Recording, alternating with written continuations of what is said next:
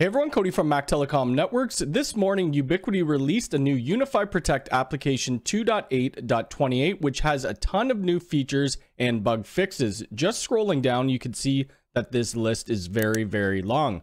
We're not going to go through all of them, but I will show you some changes to the PTZ camera and some other UI changes. If you'd like to hire me for network consulting, visit my website at mactelecomnetworks.com. I do have a Discord server and affiliate links in the description below. So we're going to jump over to a site that I have a PTZ camera because they have now added PTZ tracking. Another thing they added for the AI series of cameras is added detection highlight to live view player for AI camera models. This is both for person and vehicle tracking. So let's take a look. So we're now on to a PTZ camera, and this NVR has been updated to the latest Protect release. We can see there's quite a few people walking, but we have this new detection highlight. So if we click on that, it's going to ask us what we want to do. Do we want to do person and vehicle? Let's do both. And you can now see that it's highlighting the people as well as the vehicles. I did this about an hour ago and it didn't seem to work quite well, but it seems to be working a little bit better. Okay, so I clicked on the auto tracking button and you can now see that it's following this person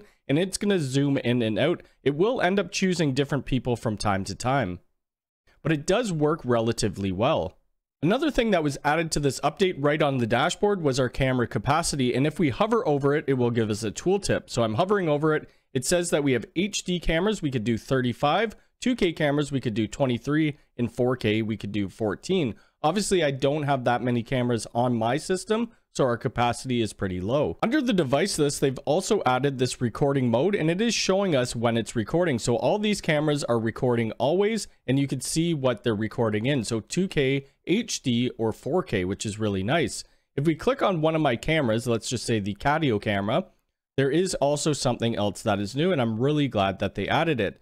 So under recording mode, we now have this use global recording settings. So let's go and configure it. You're probably used to the global config settings for our access points because they've had that in Unifi Network for quite a while. But right now we could do retention settings, we could do schedule, when to record, which I'm going to have always, and then we have detections to record.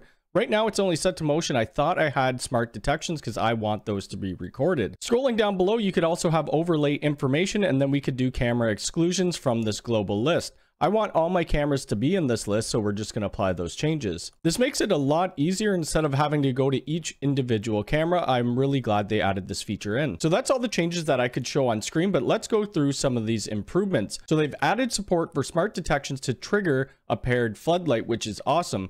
So if somebody's walking in front of a camera that's paired to the floodlight, the light will go off. I do have a floodlight and I'm going to test this out. For our G4 Doorbell Pro camera, they've added support for downloading clips from the package camera. And let me show you how we download that package camera. So we're going to select our G4 Doorbell Pro, and then we could click on the download clip. Now we could either download both of the files or we could download one or the other. You could see this is our top camera and this is our bottom camera. So I'm going to deselect the top camera and then we're just going to download the package camera. Now that's downloaded, let's bring up the clip.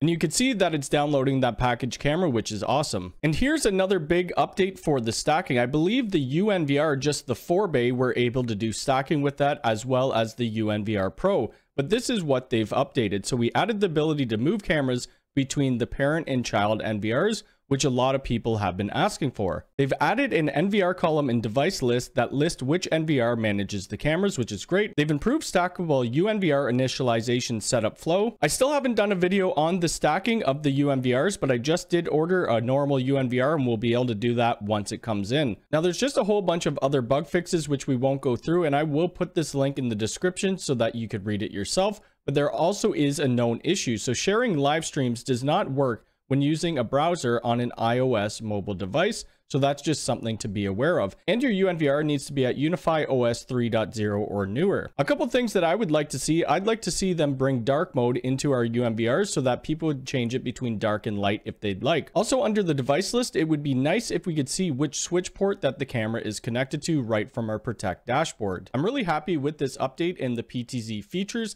that was missing since the beginning of when that camera came out.